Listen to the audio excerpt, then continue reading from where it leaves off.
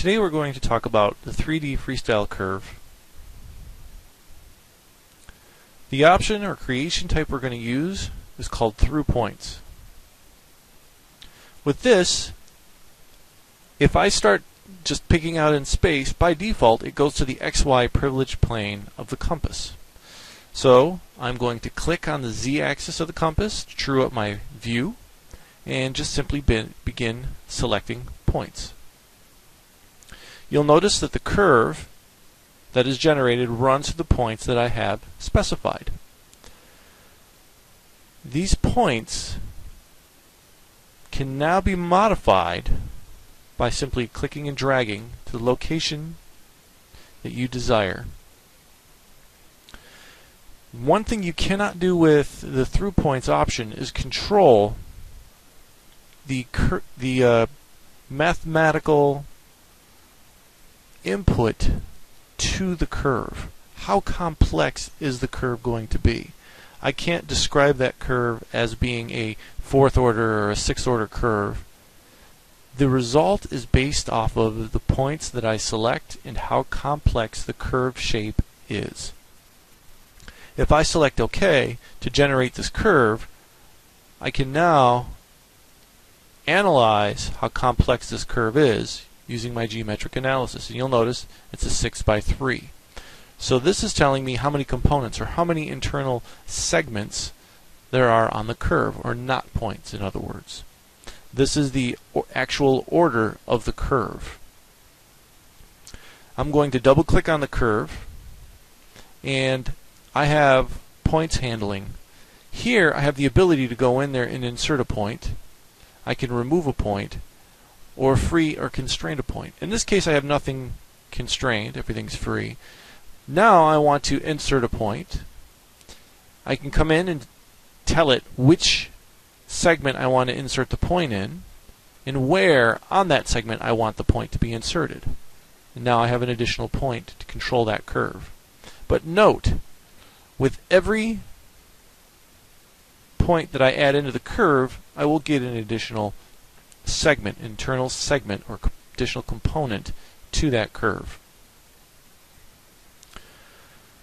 I'm going to double click on that curve. I'm going to go over that point that I just added. I'm going to right mouse click, and in this case I can say remove this point.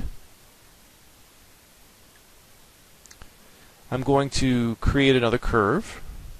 This time I'll go over here, double click to end. I will create a third curve. This time the curve I'm going to generate is going to go from this endpoint. You'll notice the little red halo that appears.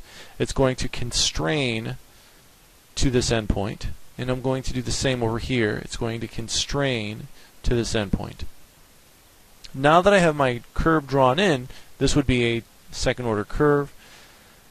I can right mouse click and say impose curvature. I can do the same here, right mouse click and then say impose curvature.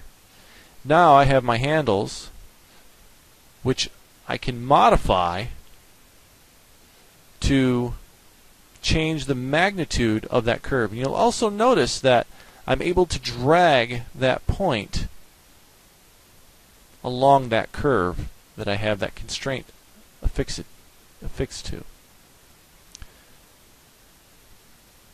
Drag this back to the end. If I were to go in here now and analyze this curve, you'll notice that it is a single segment, sixth order curve. It's a single segment because I only have 2 points selected, the start and the end point. And because it's curvature continuous, it gives me a minimum of 6th order or 5th degree. If I analyze the control polygon of that curve,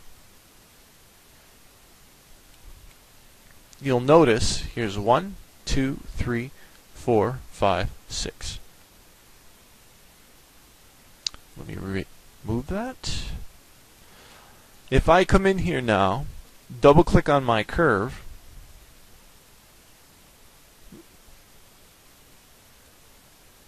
oops,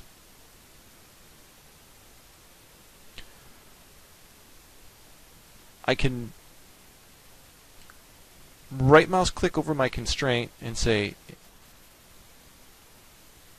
by selecting on impose curvature, removing it, so it's just simply impose tangency. I'll do the same thing at this end, removing curvature. And once again, I'll analyze that curve. And here you'll see, again, it creates a 6th order curve, even though I only needed a 4th order curve because of the tangency constraints. There's no way for me in here to specify how complex or simple I want that curve to be.